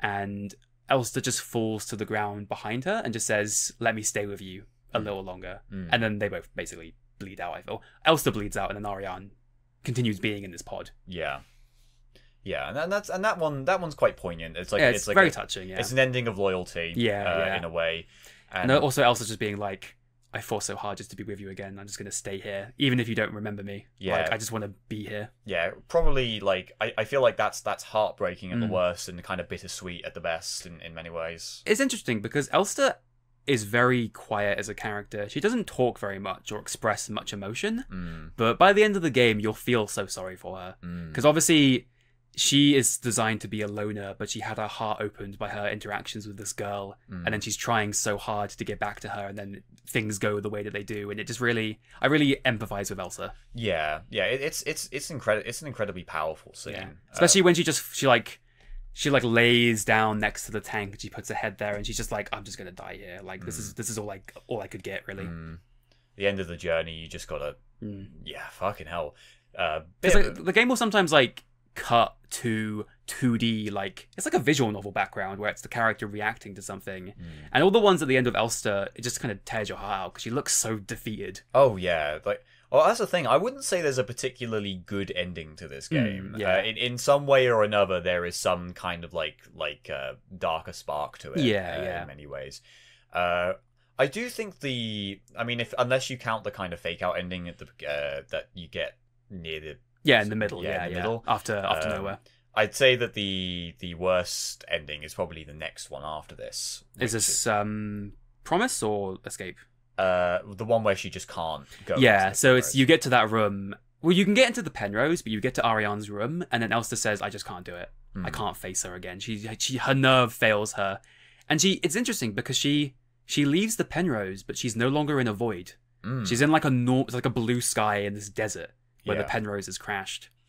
And she just wanders off, and she falls to the ground and like assumes the fetal position and just lies there and slowly bleeds to death. And like I do agree it's probably the worst, but I do still really like it. I don't mean worst in terms of quality. I mean worst in terms of like the outcome. Darkest. Yeah. Because like it has this really beautiful shot where Elster is lying on the ground, and then like there's so much empty space to the left of her, kind of implying that she's just completely alone and she has nothing. Yeah, and again, like heartbreaking. Yeah, yeah. You know? Like, she looks so upset. Yeah. I just want to like tussle her on the head or something. It feels like the closest that the fact that you go into like a blue sky with a desert makes it seem like that's the closest that Elster gets to reality. Yeah, yeah. And in that front, you know, that's sad. Yeah, you know? yeah. It probably means that you know, her relationship with Ariane was just like the best of it was gone. Yeah, when the original unit failed, you know, like Jesus. You can never go back, man. Like those Elster units are fucking doomed to live in this kind of cycle. Yeah, yeah. In a way, but and then there's the secret ending. No, that's the third ending. There's a third one. There's Promise. It's Promise. Yeah. Of course, there's Promise. Of course. Promise is you get into the same room as you do in the memory ending, but Ariane does remember you, and Elsa begins to say, "I can't do it. I just can't fulfill our promise." And she says, "No, you promised me. You have to do this." And then Elsa mercy kills Ariane. Yes, the rooms also looks quite a bit different as well. It's a lot more. There's like a red mist surrounding everything. Yeah, and everything like that. And she does a James Sunderland and smothers her wife to death. Yeah, because the game constantly says the words "Remember our promise" over the course of the story. Even so much so that the back of the box, the header is "Remember our promise," and it is then revealed in this ending that the promise is "Please kill me. I am in so much pain. Like I am in suffering. I can't kill myself because I'm so weak. You have to kill me." And by gosh, yeah. I mean, I guess that would be the end of the cycle for any other Elsters. If you've actually killed Ariane, then although you might end up with a very tragic case where the other Elster units might be wandering back to that ship to try and see Ariane, even though she's not dead. I mean, it's also tragic because it's the only ending in which Ariane remembers you. Yeah, and because of that, that's why you have to do it, because you promised her, and she remembers that promise. Exactly. Yeah, and Jesus. I teared up when I beat the game by myself. It really made me upset. Did you get the promise ending? I got memory. You got memory. Yeah, I think memory is the most common. Okay, that makes sense. Yeah. And then there is one secret ending. You can't actually get this on a normal playthrough. You have to have beaten the game once before. So obviously we were using my save to continue from. And you have to use the radio to collect a sequence of keys throughout all of the levels. Yeah. And then use that to open this safe that's in one of the final rooms, which will then give you some white lilies. Elster then uses these. It kind of cuts to this like darkened room with a bunch of pillars laid out in sequence in a big circle, and around each of the pillars is the corpse of one of the characters in the game, just lying dead. Elsa then puts the flower on one of the pillars, and then also falls down dead. And then it cuts to Elster and Ariane dancing on a ship on the Penrose. Yeah, like the implication being, at least this was the way that you interpreted it, was that they will go to some kind of afterlife or some kind of world, like the fantasy world. That the thing that kind of, because I actually hadn't seen it before we did it today. Like I had seen them dancing, but I hadn't seen what happens afterwards, which kind of to me makes my theory more conclusive, which is that in the sky, instead of a sun, there is Elster's eye from the main menu, and it's colored red, and she's looking over the world, kind of implying she's created this fake reality. Like she's channeled the power of the universe tearing apart to create this little pocket dimension where she can be happy with Ariane again. Yeah. I mean, in many ways, I guess you could also argue that's the best possible outcome as well. But it is one that is, debatably not real. Yeah, and Elsa does have to kill herself to get to it. Yeah. There's also the corpses of other people lying around, which I thought were the other characters. Yeah, I think they are. Yeah, they are. Yeah, that makes sense. Yeah, I mean, even so, these are all they're real pull on your heartstrings. They really hurt. Oh, sorry, we forgot about the other ending. It's the ending where if you manage to go through the entire game without firing a single shot, and if you manage to collect every collectible, you do it within the space of about 3 hours. Okay. You can go into this door at the end, and you find a dog in there. And Elsa goes, "It was you who was behind all this." Yeah. And that's the best ending in the game. I'd love to see that ending in the Signalis cutscene style. It was the you all along, but it would appear on this red background, like it was you all along. I would just like it if the instead of saying Achtung and all this stuff on the red, it just says woof. My god, that'd be the best ending. Yeah. So the story overall, I think for me, what makes it really interesting and powerful is that there's this abstract side to it that's very difficult to figure out what's really going on. Like, it's all about your own interpretation. You never really get a good answer. Like, you don't really get a good answer as to why people are turning into these monsters. Like, why there's a time loop. Is any of that actually affecting the direct universe? But what's always carrying your attention and what's keeping you going is this very personal story about love and about keeping your promises to people and about Ariane and Elster. And that's the thing for me that makes the game really touching, is that it's got that personal underpinning that makes the abstract meaningful, you know? Yeah, it's an incredibly poignant game. I don't think this is one of those games that would benefit at all. I think it kind of detracts if it had a kind of joke ending. Yeah. Because there is an artistry to it that I think really does give this a high level of respect from at least myself. Yeah. And it's pretty fucking good. Yeah. I feel like you've got the better words for it than me. Like, this has definitely resonated with you more than myself, but I can still respect this as a pretty damn fine work. Oh yeah, this game really like hit me emotionally. Like, I was very, very like, I think that it was one of those games where I finished it, put my controller down, leaned back and just went, oh. Yeah. Like, it really, really struck me. And yeah. That's all I can say about it. It was very personal for me. No, I mean, absolutely. As someone who has a missing wife. Oh yeah. Have you seen my wife? I got this picture of her. Oh yeah. Yeah. Don't worry that she looks like two different people. Okay. And that she's also dead. She's dead? Don't worry, I'm not crazy. Okay. All right. I wasn't saying you were. I gotta go throw up in this toilet. Yeah, but like, it's just, I think it succeeds in so many different areas. It's really good at this kind of abstract meta commentary on the nature of memory and people and what makes someone a person. And like, if you were to begin experiencing the memories of another person, at what point would you stop being yourself? But then it also has a really personal story about a woman who you care about, who goes through a difficult situation and comes out the other end broken, basically. Like, I think it's good at being both things. Yeah. Certainly not the feel-good family comedy of the summer. Oh no, it's definitely in sharp contrast to Clock Tower 3. It absolutely is. I realise that our list currently is very much populated with horror, which I know we joked would be the case, but I feel like our first 4 episodes, we definitely... the greatest horror of all, Shadow the Hedgehog. Suddenly instills fear in my heart. Oh gosh. This episode's been recorded before the Shadow the Hedgehog episode goes out. I'm expecting at least one comment where people go, the real horror is seeing the Sonic OCs. But I hope you all enjoyed our Sonic OCs. Yeah, oh gosh. I mean, Sen put a lot of work into them. Yeah. But now he gets to put his work into our replicas, into our robot wife forms. Yeah, whatever we do with this one, which will be interesting. I feel as though I think we've kind of covered basically everything. I'm curious if you want to go. We've already given our recommendation for this game, but So I actually have a prepared statement. All right. Okay. I'd like to make a statement. All right. Feel free. The mics are all here. Well, because one of the recurring themes that we've been coming back to over the course of the entire podcast is how much this game is inspired by Silent Hill. Its aesthetics are very similar. It even has enemies and puzzles and concepts that are directly ripped from Silent Hill. It's got a wife. And I gotta find her. Where's my wife?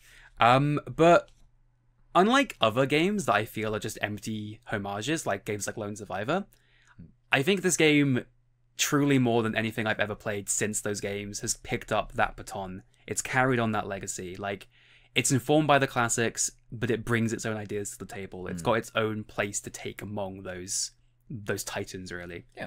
For me, like, this is in the Hall of Fame. It's up there with Silent Hill 2, Resident Evil 1, Fatal Frame 2, and now Signalis. It's that good to me. Damn. It's a classic. It's one of the best of all times. I would really recommend anyone with even a passing interest, seek out this game. Please buy it at the very least, so they'll make more of them, because I want to see what this team can do next. Yeah, absolutely. They are an incredibly talented bunch. Yeah.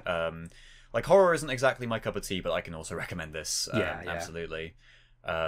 Yeah. So, was there anything else you'd like to say, or shall we get onto the rankings? I'd say let's go on to the rankings. Yeah. Okay. So, in terms of quality, I feel like I know where you're going to put this, but where would you put this in terms of quality? It's really interesting, actually, now that I'm thinking about it, because obviously when we're doing our rankings personally, privately, I'm ranking Signalis next to 50 other games. Yes, yeah. But in the podcast, I'm ranking them next to Clock Tower 3 and Shadow the Hedgehog. Yeah. It's better than those. It doesn't have Vector the Crocodile on it, though. You know what? I'm going to go for it. I'm going to say it. Uh-huh. I think this is better than Resident Evil 4. Damn! Alright. Or I like it more than Resident Evil 4. Okay. It's very personal to me. It's very targeted to my aesthetics and my interests. Like, I like this game a whole lot. Yeah. I think in terms of raw quality and, like, execution and everything like that, it does a damn good job.